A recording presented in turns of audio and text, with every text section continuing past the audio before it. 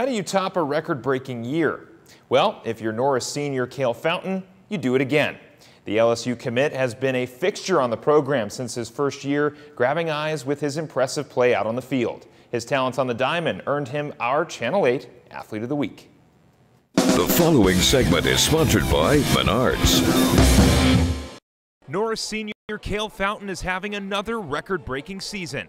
As a junior, Fountain broke the Class B record for most home runs in a season and career. This year, the senior has picked up right where he left off. In 2024, he set the Class B record for career stolen bases, saves, and runs batted in.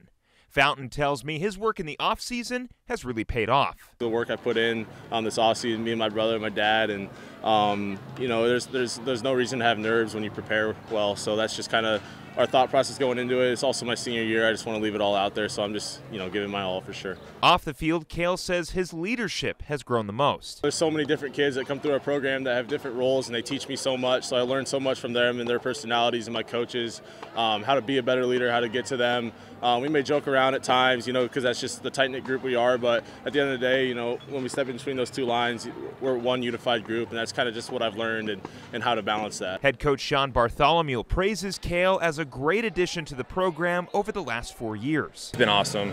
He's a super competitor, fantastic human being. And he's one of the best teammates we've ever had at Norris, so I'm so happy for him. After a second-place finish last season, the Norris Titans are hungry for a state title. Kale says this team is a close group. It's a credit to our guys for buying in. You know, obviously, you know, it's high school sports. There's going to be, you know, some people unhappy, people happy, and there's stuff like that. But we're such a tight-knit group, we don't listen to that. So it's just been so much fun. Saturday, Norris defeated the Lincoln Northwest Falcons in the first round of the state baseball tournament. Kale went 1 for 2 with 3 RBI, 1 walk, and 2 runs in a 13-2 5-inning win over the Falcons.